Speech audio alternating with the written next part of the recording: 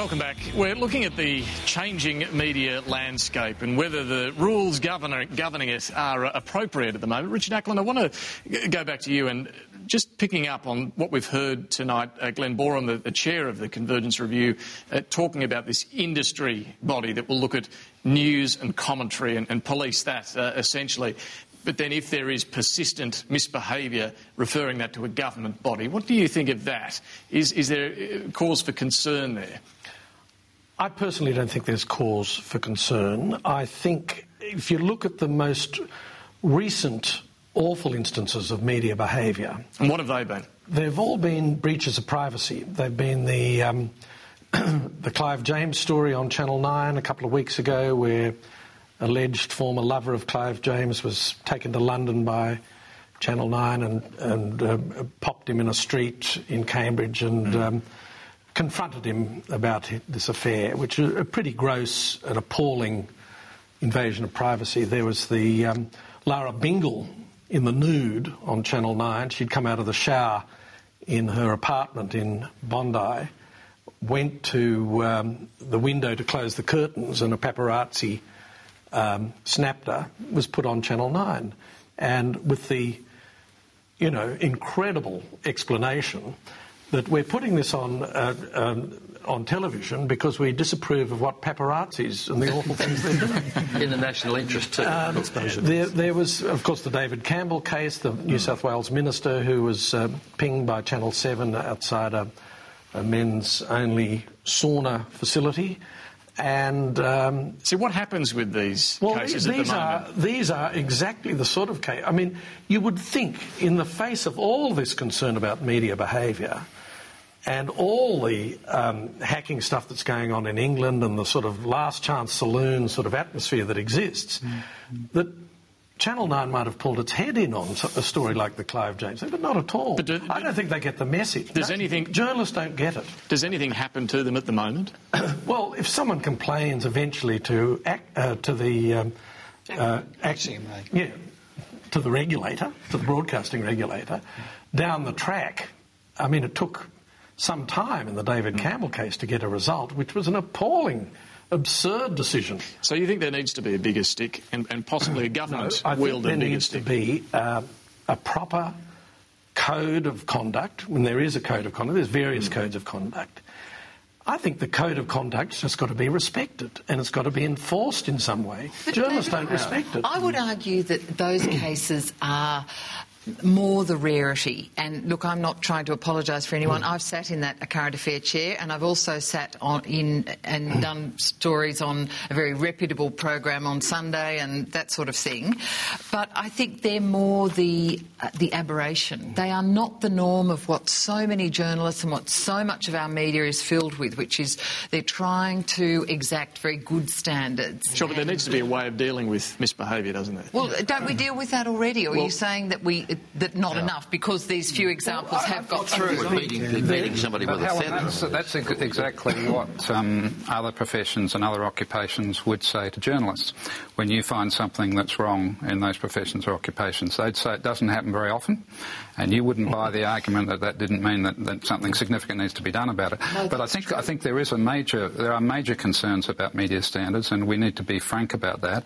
And one of the problems is that people in the community, including community leaders, don't speak out about this, partly because they feel, and I think they're often quite justified in feeling, that it won't help them in their future relations with the media. We at the Press Council conducted a number of community consultations last year with community leaders, and it was no surprise to me that a number of them said that. And it's interesting that you've had virtually no comment from community leaders on the Finkelstein People or are too scared review. to bag the media. Yeah, but I want to also emphasise, I think we're focusing too much on a government-industry dichotomy. That's really not the range of choice. There's a spectrum, and this is very fully recognised in the United Kingdom, where they've been really mugged by reality, and they're having to really think through the options. And for example, Alan Rusbridger of The Guardian, the editor there, he's spelled out how there's a spectrum. At one end there's total self-regulation. At the other end there's a statutory authority, pretty much like we now have in broadcasting. towards the self-regulation end, but not at that end, is the Press Council as it now is. We have a considerable element of independence, and I agree with Glenn's reforms, but with respect, I don't agree with his description of them. It isn't an industry body that he has proposed, in my view. I don't think it's even really an industry-led body. It does involve, for example, statutory compulsion to be a member of it for some organisations. It involves statutory incentives to be a member of it for others.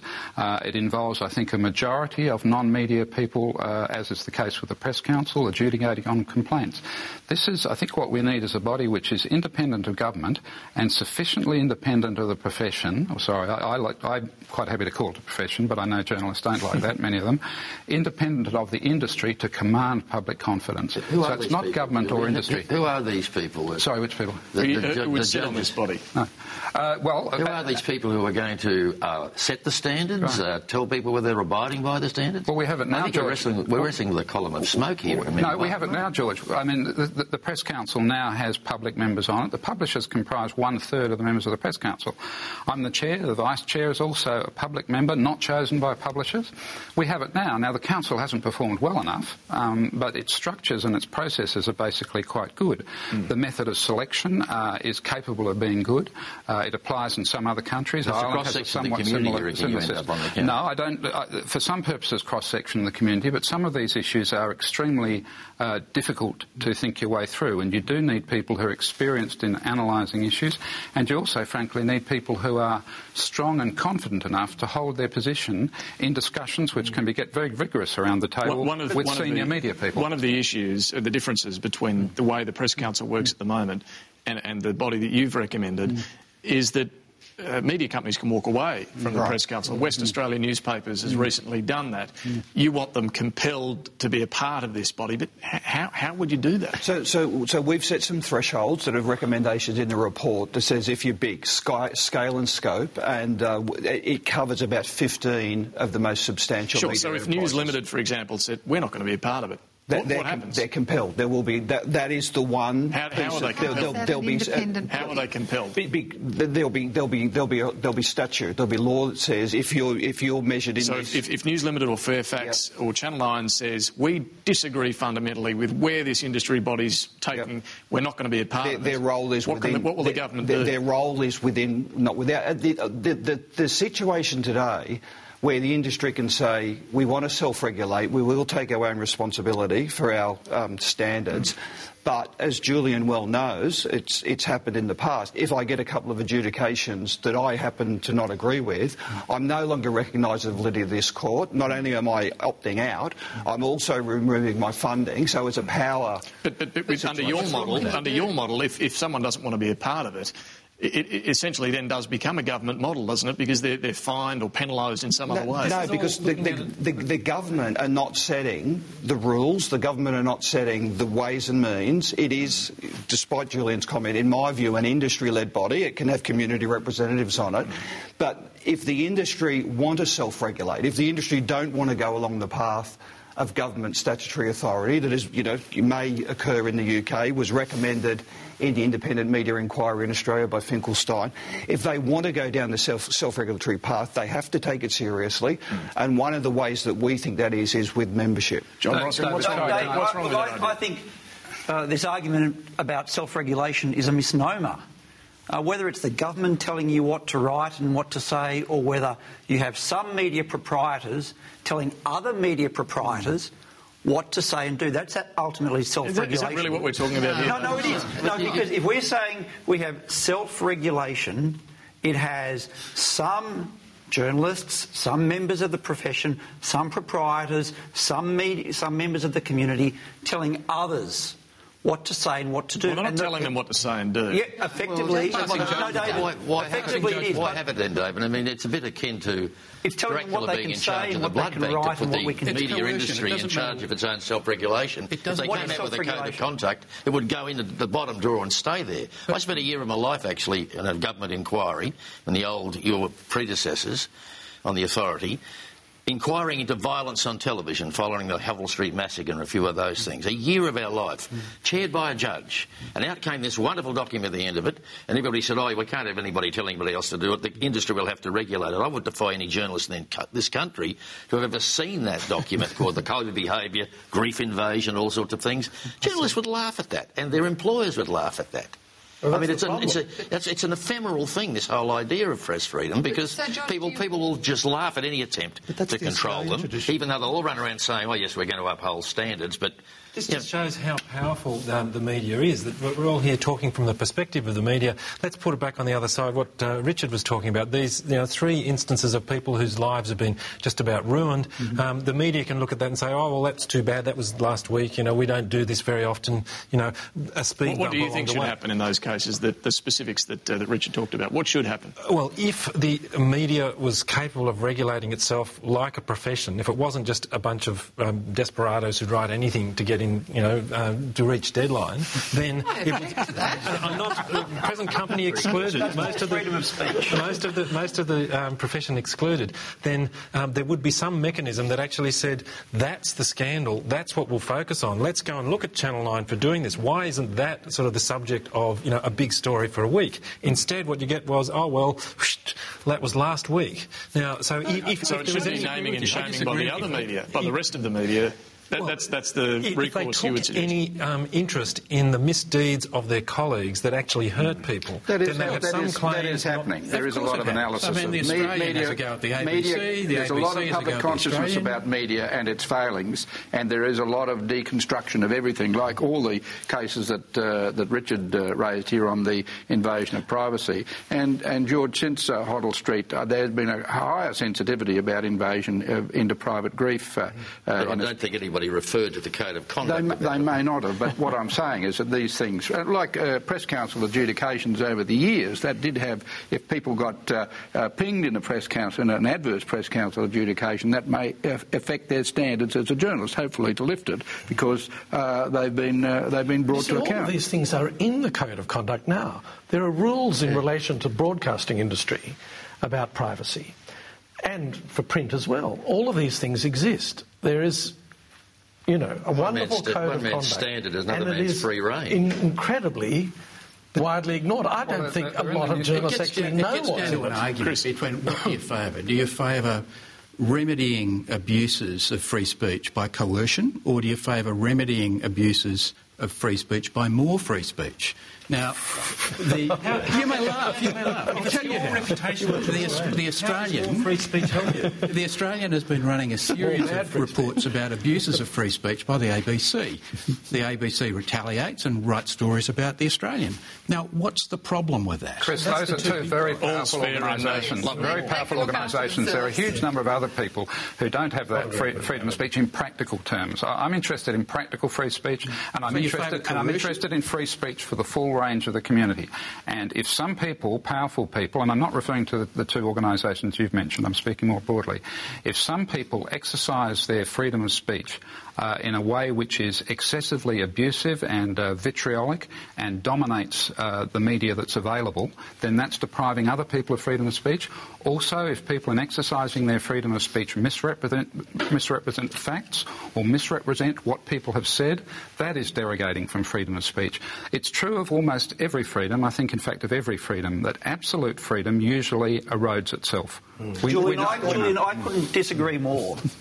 The idea that there's practical freedom of speech, what you're talking about is power. We understand the media is powerful, and that's why the government wants to control it. The point of freedom of speech is not for someone to say, you have a lot, you have little. I'm saying nothing about the government. I'm saying nothing about the government's role. This is being but much you want to regulate. You've just said this is being much more widely recognised in the United States, which is the bastion of a free approach, where many people are realising and saying explicitly, many people who were early entrants into blogging and into online are recognising that without a degree of civility and regulation regulation and rules, and this is true of any form of freedom, it erodes itself if it's excessive. There are freedoms and other values to be weighed up together. And that's part of the lesson we learn here. We see it at the Press Council all the time, really, where one person's freedom of speech can erode another person's. And it's a delicate balance. But there are also other values of privacy. After all, privacy is really a freedom to express oneself in private, not in public. So it's a freedom of expression as well. Paul Jones, I'd like to bring you in on these issues of privacy. How do you think they should be dealt with? Can we wind back to the anxieties that the people with experience in electronic journalism have had here? I think this goes back, and George's experience is fascinating, the experience of a failed regulatory initiative. That is the Australian story. We've never done the proper regulation of commercial journalism in Australia that the Brits did with Ofcom. We don't get the kind of excesses that Richard's been talking about. There's no tradition of tabloid television current affairs in Britain because they've got proper fairness and impartiality codes. There's no economic incentive to keep producing this stuff. So the problem doesn't keep coming up the way it keeps coming up here. It's a very different television environment, though, isn't it? It's not predominantly a commercial television environment. It is. It's got quite a few commercial channels, but they're given very much stronger public service obligations. And commercial television news is outsourced. You don't have a coincidence of ownership and news production. That's one of the key innovations the Brits have done, which we've never tried here, which would be quite fascinating. Paul mentioned partiality. That's really a hornet's nest if we wanted to go down that path. I mean, if a hornet can go down a path. But it is. I mean, we know that our media organisations, the three of them, print, audio, visual and audio, radio, we know that they're not. Partiality is anybody's definition of partiality and bias, etc., and subjectivity is distinct from objectivity. But we don't want to go there because in this country we have this crazy idea that whether it's 2GB radio, the Australian, the Sydney Morning Herald, or your program or programs that I've worked on, that somehow or other television networks, newspapers and radio stations are really seeking balance. Everybody's point of view. Garbage. I mean, in Europe and the UK, for instance, and to some extent America, you go to a certain outlet to get a certain sort of point of view. You don't go to Fox News to expect some screaming left-wing view of the world. And similarly with that. And you know what you're getting. In this country, I think we're very naive and immature in the whole media climate in that we think, somehow or other, that whether it's the Daily Telegraph in Sydney, the Age in Melbourne, a radio station that's got a bunch of shock jocks, or Radio National, or your program, or, dare I say it, what calls itself Current Affairs on the commercial networks, are all striving for balance. They couldn't care less. Well, Richard, do you agree with that? Do you think people expect an agenda from the various media they go to? I don't think the codes of conduct as such should be overly fussed about bias as an issue. I think you should be entitled to be biased. You should have ratbag opinions or sensible opinions. I think there is a provision in the broadcasting code, as I understand it, that does seek for putting an offsetting point of view. So if Alan Jones is rabbiting on about climate change or something, and his point of view, there is an obligation to occasionally let someone else, the other bloke, have a say. But I think, as far as I can see the codes of conduct, they do not inhibit people to be able to state their biases and their prejudices. Well, Glenn, do you think there's an issue here? Should there be any rules around bias? Should the media be entitled to be biased? I think impartiality is almost impossible to regulate, but accuracy you can regulate too. Transparency you can measure. So these are things that you can have a point of view on the extreme. But I don't know how to tell you this, Glenn, but different journalists have a different idea of what a fact is. So don't worry about partiality. Even factual journalism, we could Quentin and I could argue about what a fact is. Before we leave privacy, there's something really I think important for journalism with the proposed tort of privacy, a statutory tort of privacy that was recommended by the Law Reform Commission, and there's an issues paper that the government did on it. And I mean, I've cited those examples about breaches of privacy in relation to television current affairs shows, and they were all shocking. At the same time, though, if you have your mic, my mic's gone. If you have a statutory obligation for privacy, a statutory tort of privacy that I'll just put that on. Well done. Live television. gives the power of an injunction, gives the court an injunction. This is a really powerful thing. It means what happens in general, we've seen it now with the legislation in relation to court suppression orders. These just are handed out like confetti now, and previously the courts didn't have a bit of legislation that gave them that power. If you have a tort of a remedy for privacy that has an injunction in it, this is a big problem, because what happens, you ring a person up, we're writing a story about you, it's coming out tomorrow, we'd like your comment. The first thing they do is go to the court. Exactly. And say, and the court will close it down, even if months later it's found not to be a breach of privacy. Quick response from David on that one. But I think that's a problem for the media. That's only if you have the sort of the crude cartoon version of this that basically says any breach of privacy is subject to the court stepping in and saying, OK, we can't do that. All of the versions I've seen, the test is actually very high. It's for an extreme abusive. I know, but at the threshold level, if someone at 7 o'clock at night gets a phone call, they're worried about this story about them, they will get their solicitor to go straight up to the duty judge and get an interim injunction. And a robust judge with a well-written law would look at the law and says this is an extreme thing when there's essentially no public interest involved. So you are someone who's in the public figure. There's a scandal breaking around this. This is not. You look at the way they're handing out these suppression orders now in no publication orders. Yeah. It really is scary. And you do have to be careful that you're not setting up a minefield there. But it is possible to be very, very clear that this is not for trivial matters. This is not to allow celebrities, politicians, businessmen to do that. Well, you basically say that this is, if there's a legitimate public interest in doing this, which is prima facie there, if it's a story about some public sort of process happening, government or business or whatever. What about celebrity journalism? The whole industry of celebrity journalism based on commercially exploitable voyeurism. And this is what Rupert and his various publications around the world has cashed in on, as do others. And that's the hard case. That's the one that's most difficult to work out. Telephoto lenses of paparazzi. Right. Paparazzi. Let's do privacy laws. We're quite different to standards because there's another issue. But if we have finished with privacy, what we are going to do is take a very quick break and then come back, because I think this privacy issue is clearly quite an interesting one. But we're also going to look at some of the other recommendations in Glenn's report. Stay with us.